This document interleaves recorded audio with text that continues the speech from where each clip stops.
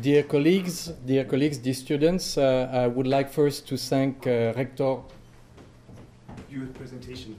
Ah, yeah. I'm sorry. Anyway, that was I would like to thank indeed Rector Freimuth. I would like also to thank Vice Rector Montel and Dr. Müller for organizing this wonderful initiative. We have been within the Coimbra group thinking about indeed pushing forward some initiatives that allow to discuss what is Europe today, where does it come from, where is it going, and this belongs to our role as a network of universities to respond to these aspects. And this is the reason why I entitled this presentation, Coimbra Group Universities Responding to the Changing World, Promoting European Values. And I will, in a few slides, first present you what is the Coimbra Group and what are within our universities that make sense in this lecture series. So the Coimbra Group, in a few facts and figures, it's actually the first network of European universities that has been created in 1985. Today, it is composed of 39 universities from 23 European countries, Cologne being the latest member that joined us 2 years ago.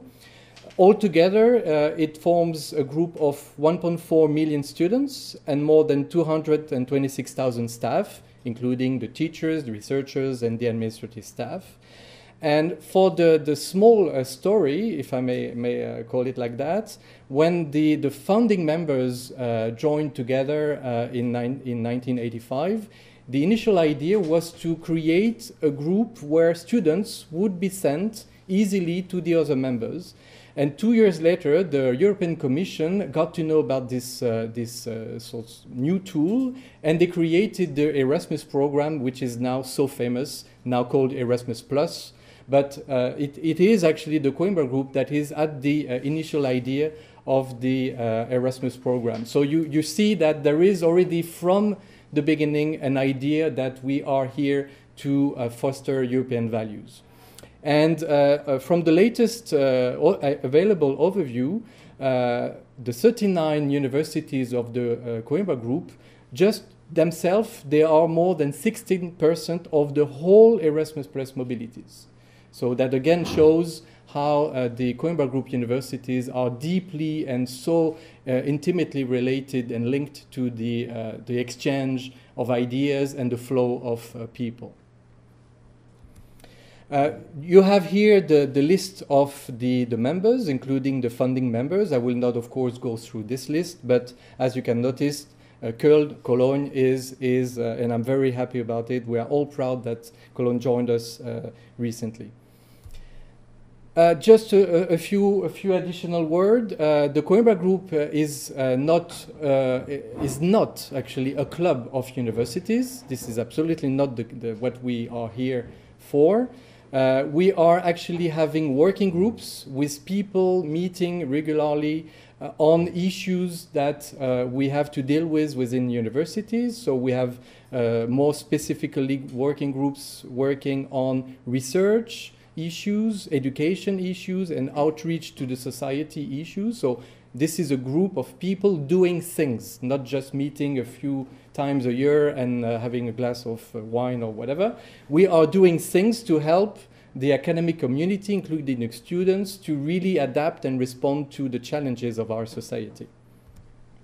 And actually this goes to the spirit of this whole lecture series, that if you look back to old maps of medieval universities, you will actually notice that, and I will of course not go into the details, but you will notice on that map that Cologne is on the map of the medieval universities, as Rector Freimuth mentioned before. My own university, Poitiers in France, is also was created in the Middle Ages, and all the Coimbra Group universities were created several centuries ago and have been participating to this creation slowly but surely of the European identity through the exchange of people. You can remember that a few centuries ago it was very popular to do the so-called Grand Tour, where the students would go from one university to another to meet the best teachers, to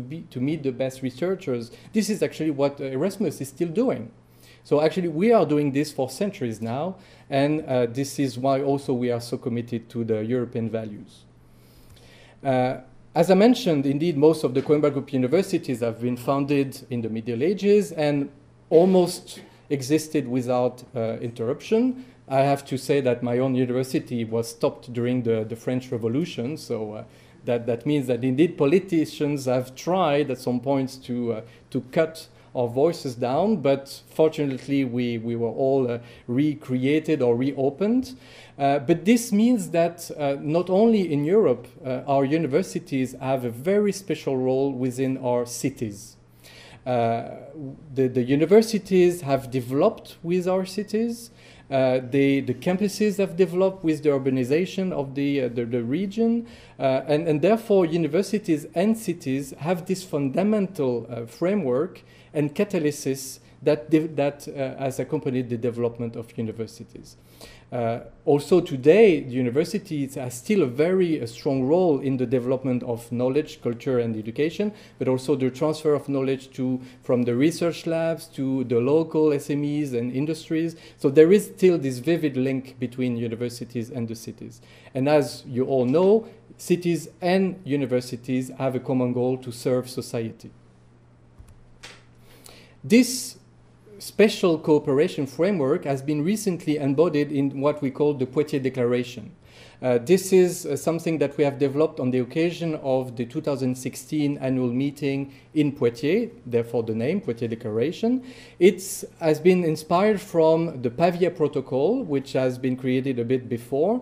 And the idea is to put around the table rectors, so the universities, and the mayors, so the cities, all together and define global cooperation framework to make concrete and visible contribution to the development of the local and regional communities.